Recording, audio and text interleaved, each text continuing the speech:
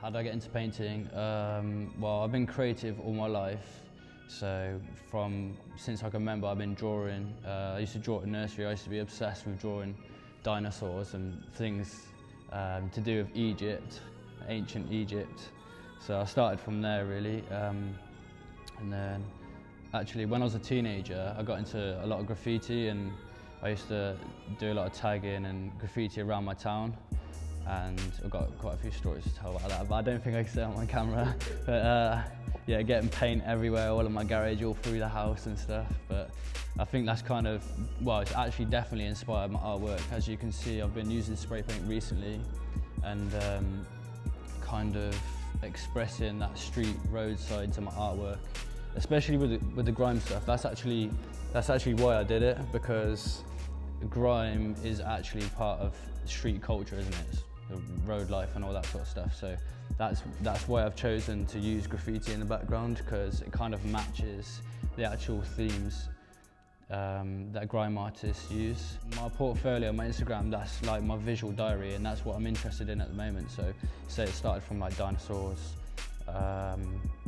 Egypt, then I moved on to graffiti, street art, and now I'm doing artwork as my actual job. My passion is kind of, and at the moment I'm interested in music, so right now that's what I'm painting. I'm painting musicians, especially grime artists, hip-hop artists, and I'm kind of using the stuff that I learned as a child and a teenager in my artwork now, so that's what I'm doing at the moment. The first one I actually painted was Skepta, and back then Skepta, well, he is popping now, but he was like really bubbling the grime scene back then.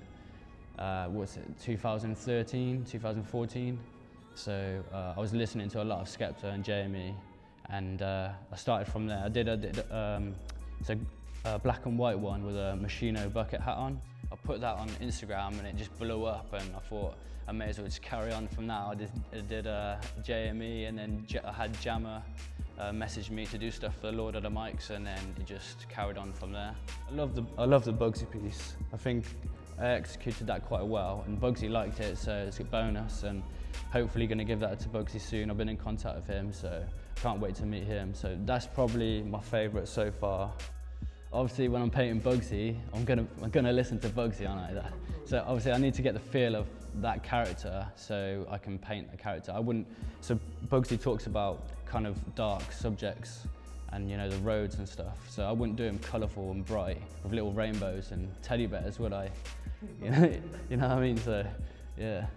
So it has to match the character. It has to. If I'm gonna do a portrait, that portrait has to visually express that person correctly. I mixed JME's face and Skepta's face together, and then it was kind of like a blue side and a red side, so light and dark. I mixed them together. I had a really good response for that one online, and sold loads of prints and stuff, so I'm proud of that one as well. Use social media to build your brand up.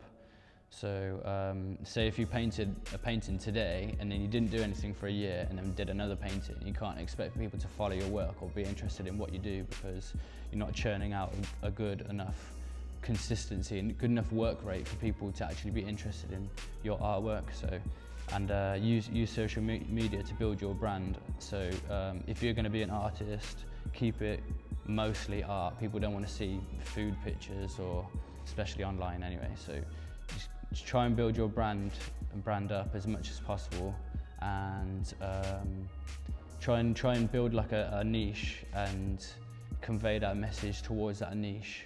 So say mine's at the moment music or grime.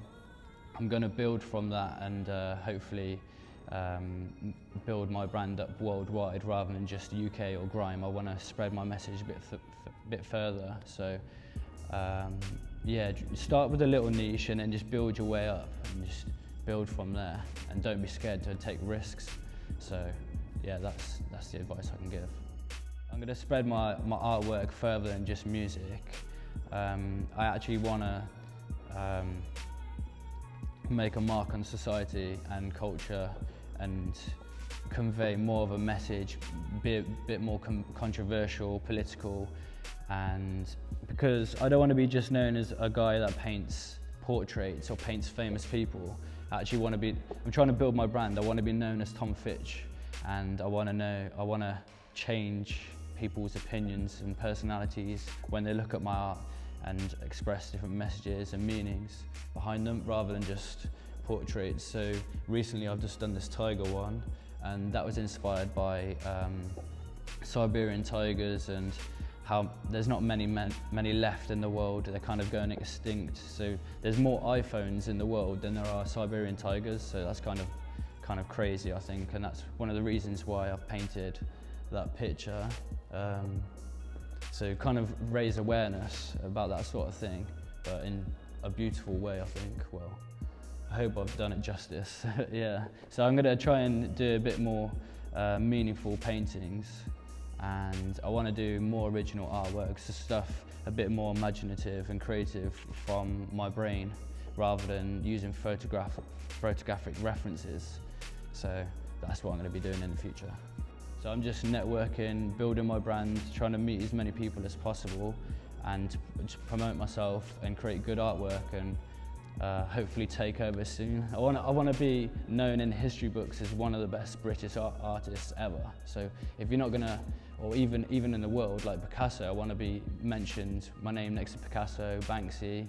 You know, why not? If you're not going to strive to be the best, then why are you doing it? So you have to try as much as possible.